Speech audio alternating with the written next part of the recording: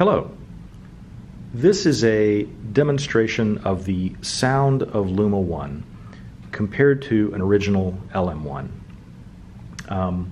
This is a Rev 3 LM-1. It's actually the machine that I used as a reference when I was designing Luma-1. And Luma-1 faithfully replicates the CPU, display, control panel, mixer, and most importantly, voice architecture of the original LM-1. So Luma-1 uses the same DACs, the same VCF, the same kind of loose mechanism for generating sample rate clocks, the same loose mechanism for generating the master tempo clock, and it plays the same samples.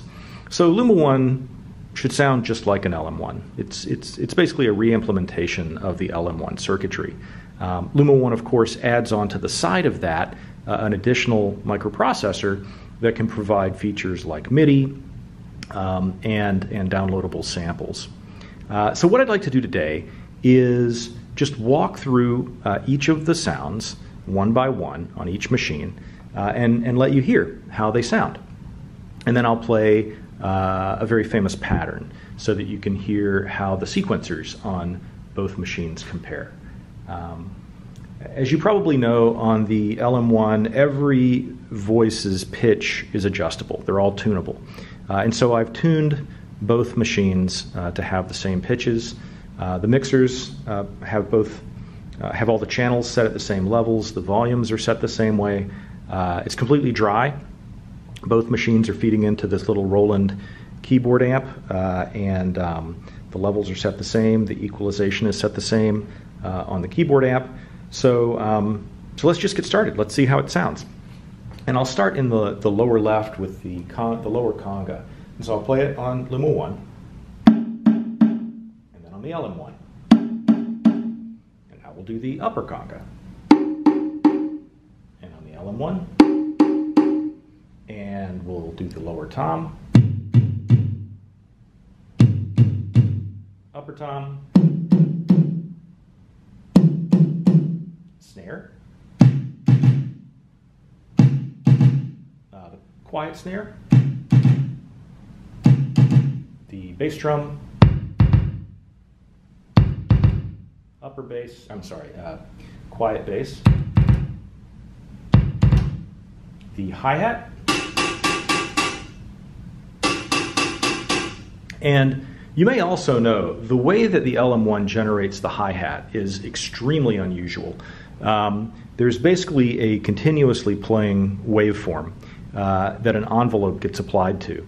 And this is really cool because it means if you look at the hi-hat on an oscilloscope, every time you hit it on an LM-1 or a Luma-1, the waveform is a little bit different. It depends on where into that continuously looping waveform you trigger the hi-hat sound. And this is something that only the LM-1 had. The DMX, drum tracks, other machines of the era would just play back the hi-hat sample, and it would sound exactly the same every time. So again, here's the hi-hat. And then here's the quiet hi-hat. And then here's the open hi-hat, which just allows that loop to continue to play until you close the hi-hat by hitting one of the other hi-hat keys.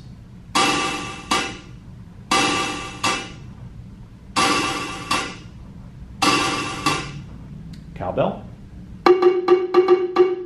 Some more cowbell. Rim shot.